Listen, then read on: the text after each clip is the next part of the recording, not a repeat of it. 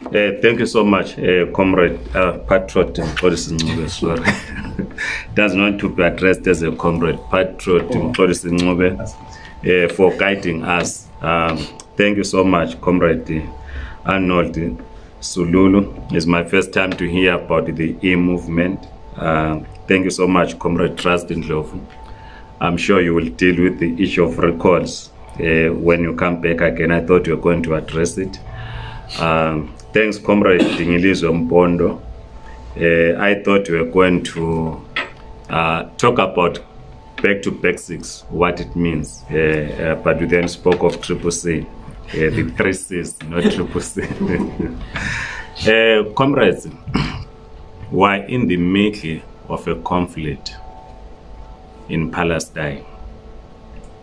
We stand in solidarity with the people of Palestine. In this part of the world, we sometimes think that the modern state of Israel is the biblical Israel. When we give solidarity to the people of Palestine, biblical verses are thrown at us, which say, pray for peace in Jerusalem. In church, those who go to church sing songs about the new Jerusalem. Some then mistaken the Jerusalem that we have there as the new Jerusalem. Hence, they then quote the Bible and say there must be peace. Pray for peace in in New Jerusalem. The Jews that occupy the land of Palestine, if you look into the map, they arrived in 1948 in that land. They've been occupying, they've literally taken over the land of the people of Palestine.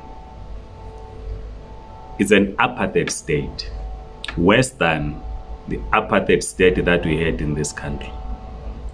So we call on all revolutionaries, comrades, to give solidarity to the people of Palestine. We do not stand with Israel. We oppose what President Joe Biden said when he says they will be standing with Israel. We stand with the victims. These are the people of Palestine. In 1993, President Bill Clinton facilitated the signing of the Oslo Agreement, which spoke of a 2-state solution, which then we supported, so that the people of Palestine and people of Israel would live in peace alongside each other as neighbors. But Israel has been violating every peace accord, every agreement in the peace accord. They've used the peace accord agreement to continuously take more land from the people of Palestine. This is why today we support the dismantlement of the Israel state. We want people of Palestine to live in peace. So, comrades, we call on you to give solidarity to the people of Palestine. They are victims of Zionism. And they are Christians in Palestine. They are Christians and the Muslims in Palestine. So it is not necessarily a religious war that is happening. It's not a war amongst the Christians and the Muslims. So we stand in solidarity with the people of Palestine.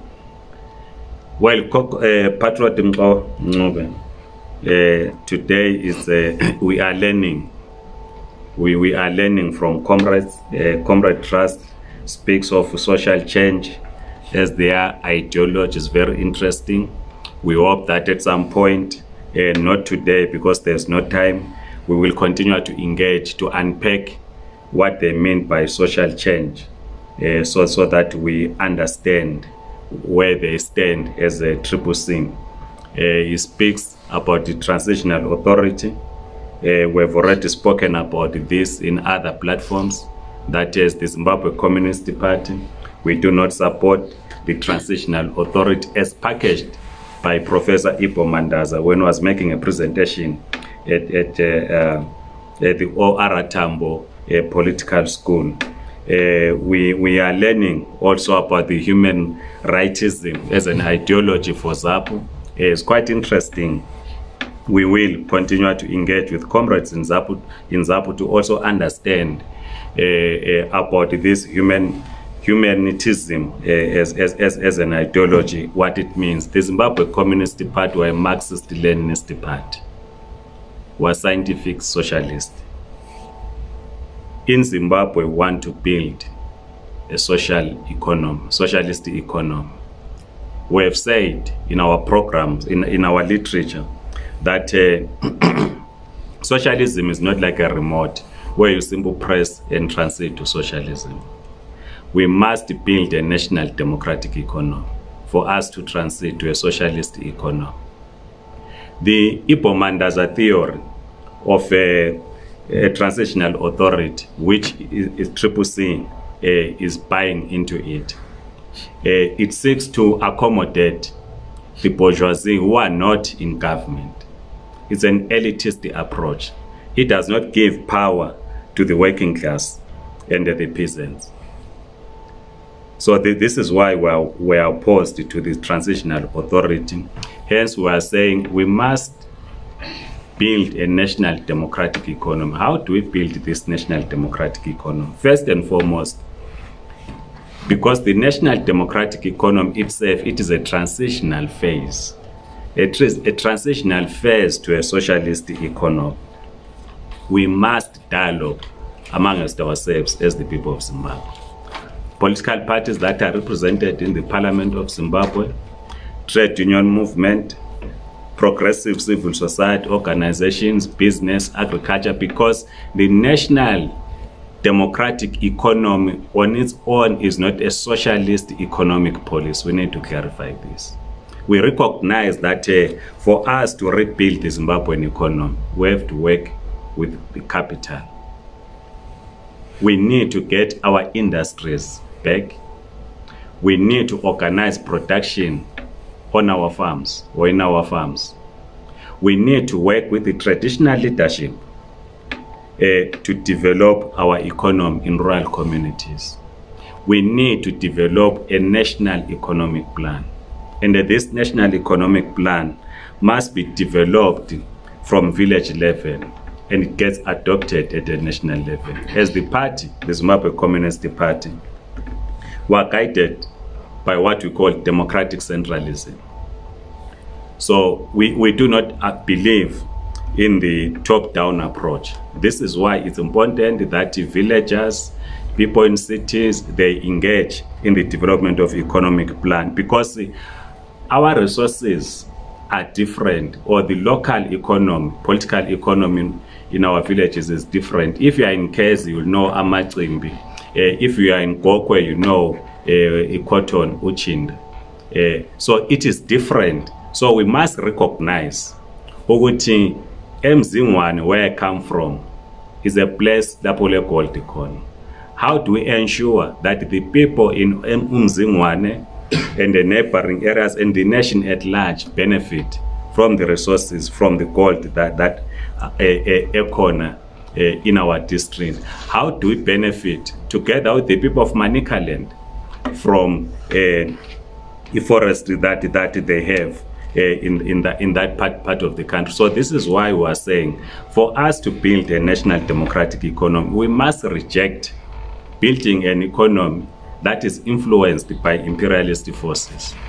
We do not believe that foreign direct investment is the answer in rebuilding the Zimbabwean economy. In 1991, we adopted neoliberal policies, economic structural adjustment program.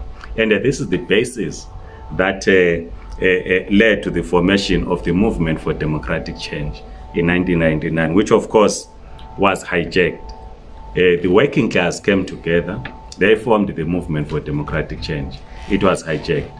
Just like the working class came together, formed ZAPU as a liberation movement, it was hijacked by other forces who were spoken in detail about the split in 1963. And the comrade Mpondo articulates it well and present ZAPU as a victim of imperialist forces, because the split in 1963 was not based on the question of ethnicity. It was based on ensuring or trying to curtail the influence of the Soviet Union, Cuba, and others to spread in this part of the world. Hence, you had then to split the liberation movement, ZAPU, and create ZANU, which was created as a puppet of the imperialist forces. That's how ZAPU then was hijacked, because ZAPU had, it was during Cold War. So the MTC equally gets hijacked, particularly during the chaotic land reform program in 2000, taken over by other forces. And the CCC today, as it stands, it has been run by ZINASU and the student leaders. The working class, they have no role in CCC. This is why you have a CCC today. I know Comrade Truss will not agree, but this is what we call constructive criticism. It has abandoned the struggles of the working class. It is being driven by students, to student leaders who come up with the funny concepts. Hence, ZANU-PF has been able to turn CCC to what it is today. The recalls, which I'm saying Comrade Truss did not speak to. Because you cannot have someone, if it's a well-organized political formation, you cannot have someone who wakes up in the morning and says, I'm the Secretary General, I'm writing to the Speaker of Parliament, I'm recalling everyone. It cannot be. But because you have abandoned the organizational principles of a movement that is up against the system, and then you think you are going to survive under that environment. And then instead of to self-introspect on where you went wrong, you then begin to say, no, let's disengage from Parliament until this is resolved. You are taking your internal problems to ZANU-PF, and they give ZANU-PF credit. The soldiers, we saw the video that some American journalist took when he was buying some soldiers beer, Russian beer. They were saying to him, we're earning $140, just like any other civil servants. The soldiers, the CIO, people in the security sector, they are suffering just like all of us. The only people that are looting, the looting class, the elite, which is a few individuals, are the ones that are controlling the economy. So when we then have a mass movement that has abandoned all organizational principles, where you then create cultism, and this cultism began, but Umko says always to me, no, you see, Comrade Mabhena, there's this thing in Zimbabwe, which is now a tradition, where people worship a leader. Idife. That's the slogan, Idife. And you are presenting ID, without ID, there's no ZANU-PF. Idife. There is no ideological meaning, there's nothing. It's an empty slogan which seeks to elevate an individual above an organization. Teachers for ED, nurses for ED, pastors for ED. That's a ZANUism slogan. Then you repeat it in the opposition. Chamisa Chetechet. And they raise him above the movement. I was saying in March 2022, when I recorded a video which I started circulating today, I said, yes, it is true that every liberation, every mass movement is a poster boy who's the figurehead of that movement. But that does not mean you must worship and elevate the person to cultism. And Comrade Vavi was correct when he said, a dictator is not born. No one is born a dictator. A dictator will not be hitting a majority drums. I'm now coming, no. It is us, those that are closer to the lead, that created dictatorship. Now, the third point that I want to talk to is the whole question of election. Because for us to talk about the stolen election in 2023, the previous elections and so forth, we must first and foremost understand the class character of the Zimbabwean state. Zimbabwe is a deep militaristic state. The question that we are confronted with is, can you dismantle a deep state through an election? I've been talking to comrades trying to understand, can you dismantle a deep state? We could not dismantle the colonial state in Rhodesia, notwithstanding the military might that we had, Zipra and Zanu, but we could not. We were forced to negotiate in Lancaster House. We could not dismantle a deep state. In 1908, we were to enter into a compromise, which the elections with the comrade has already spoken, that were supervised by Lord Soames. South Africa went through negotiations, Cortes. Notwithstanding Umkhonto wesizwe, everyone supported Umkhonto wesizwe, APLA, you could not dismantle militarily the apartheid state. This is where then Kwame Nkrumah then characterizes correctly. Because if you study the whole of Africa, if you look into Guinea, when France was in the 1950s saying those colonies should accept either to be part of the French colony or gain independence, it was Guinea which said no. Comrade Torres said no. What did they do, the French, when they left? They had to break everything, uproot everything, pouring concrete even in the toilets, because they wanted to force their colonies to accept what was known as the French community. This is why even today, some countries in West Africa are still paying colonial tax to France. This is if you understand the military coups that are happening in West Africa today, it is in rejection of French imperialism in that part of the world, which is now being taken over by the junior soldiers. So I'm saying Kwame Nkrumah characterized the new independent states as a neo-colonial state. In other words, you can have your black president, black prime minister, black cabinet, your flag, sing your national anthem, but you're not in control of your own economy. The Zimbabwe has moved from being a neo-colonial state. Zimbabwe is different from South Africa.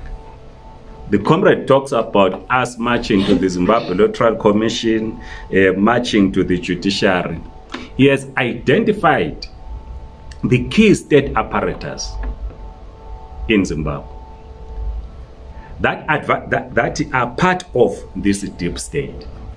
So the question therefore remains that how then do you dismantle a deep state? Can you do so through an election? And it has been proven that it cannot happen to dismantle a deep state through an election. So given that, what is to be done to resolve the Zimbabwean crisis? First and foremost, we must build a mass grassroots movement. That's what we need. Because CCC is not capable. Is not capable to lead in terms of dismantling the deep state in Zimbabwe. Organizationally, it is poor, it is weak, it has no structures, it's structureless. Their structures are in secret, and when they say they have structures because it's Yongena Nyovane, is Anpefsbangele Nyovane, it is recalling their members of parliament. David Coltart comes up with a brilliant idea of cleaning the city of Bulawayo, mobilizing everyone to clean the city of Bulawayo, and the people are participating in the cleaning. Then the next thing that you hear with, let's disengage. Does that mean those beautiful programs then must be suspended? So we must build a mass grassroots movement in Zimbabwe. A movement that is rooted in the mass of our people. A movement that is clearly defined, understands how to run an organization. Ibe clear organize njani. We must build a class-conscious citizenry in Zimbabwe. Because the biggest challenge that we have currently is that we are in the informal economy. Today, when the Zimbabwe Congress calls a strike, no one joins. It's unlike in 1998 when industries were operating. Why will people not join? Because bago kotam. Ntengisa matamati sam kulo Bengula Street. And you are saying I should go on strike. We are not in industries. In 2015, the International Labour Organization, through Resolution 204, resolved that informal sector organizations must be accepted to join trade unions. Because we know that in Zimbabwe, when the Economic Structural Adjustment Program was introduced, people began losing their jobs. The Zimbabwe Congress of Trade Unions then had to assist retrenched workers to say, for you to survive, get into the informal sector. So in 2015, then the International Labour Organization recognizes this reality, that you have more workers that have been retrenched that now have gone into the formal economy. So assist them in becoming part of the trade union movement. Our trade unions are weak. So this is why we need to build a class-conscious citizenry. Because when we talk of building a class-conscious citizenry, it means we must build a class-conscious workers and a peasantry. You have today some who go around in the name of labor consultants. They will get some workers, form them, organize them into a union. They will go to another sector, organize them into a union, another sector, organize them into a union, for simple getting a pay. That's what is currently happening in Zimbabwe. So our trade unions are weak. So we need to build capacity. First and foremost, we must organize them. But how do you organize trade unions when you have no industries? This is why we're now talking of this transitional phase of building a national democratic economy. Because when you build a national democratic economy, you will get your young people into the factories. Once you get your young people into the factories, it is then that you raise their class consciousness at the workplace, intensify political education, organize them into trade unions. Once you have functioning industries in Zimbabwe, it is then that the working class or the workers can then assist to transit. As I conclude, because the comrades always think that when we talk of socialism, they always think that and umxolisa term now kuma sound nice sounding things. Some country in South America, the Socialist Party came to power. When it came to power, gave abantu inkomo, because it was always socialism. Abantu inkomo, abanika inkomo abantu. What did people do? They slaughtered inkomo, bazidla. Zaze zaphela inkomo, abantu besidla inkomo. It was socialism. Just like the chaotic land reform. Land reform, because now we did not go to war for universal suffrage. We did not go to war, as I always hear what Triple and others, we went for us to have the right to vote. That's not the reason why we went to war. Right? We went to war so that we regain our land, we regain our dignity as the black people. We then used the issue of voting or universal suffrage as a key tactic. Because we then said, if all of us then vote as Zimbabweans, including Amakiwa, everyone else, then we'll have the majority ourselves as the black people. So it was a political tactic. But this is not what we went to war for. So the land reform program was necessary. It needed to happen. But because we did not raise the class consciousness of the people, and the organization or the party that was driving land reform program, it's a party that has no understanding of scientific socialism. It began to say, "Law ingenandi thatha soyijambanja, tathani land, waganywa izihlahla, watshontsha inkomo, kwenziwa yonke into." And now we have no production in Zimbabwe. So as I'm concluding, we need to build a class conscious citizenry. We need to win over key state apparatus in Zimbabwe. Who are these key state apparatus? We need to win over the military. This thing from the opposition that says you are going to go to the ballot, the deep state is going to announce you as a winner, you walk into State House, is not going to happen. It's a reality that we must accept. Because the state is an organ of class rule. It represents the interests of the class that it represents. What you can only have is a change of government. You have one government, just like you always have in America. One day you have the Democrats, they are in power. The other day you have the Republicans, they are in power. But the deep state in America remains, which is in charge of the American state. Karl Marx and Friedrich Engels says, the executive, which is cabinet, they are just but economic managers of the bosses. Cabinet is just like who can take away flat and Shalakon. I don't even know the owner of that building, man.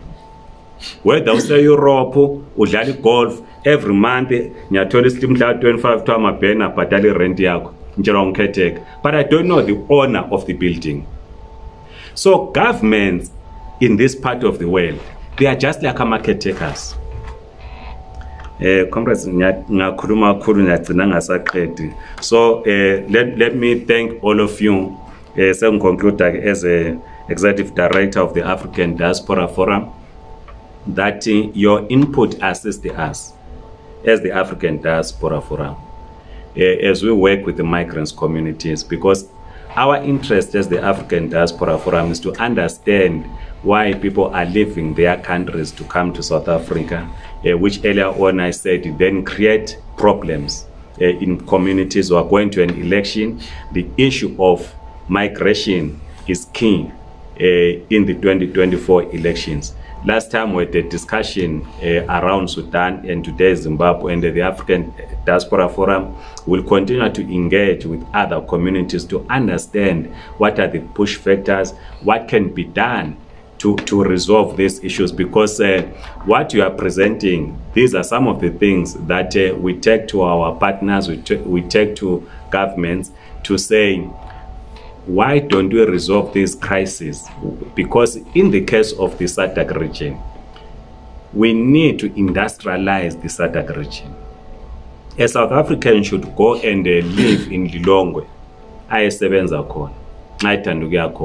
Migration must not be one way down to South Africa. People must migrate across, not because abantu bayahlupeka, so that we can build a peaceful SADC. But for us to build a peaceful SADC, it means we must industrialize our region. But for us to industrialize our region, we must resolve our economic crisis. Thank you, comrades.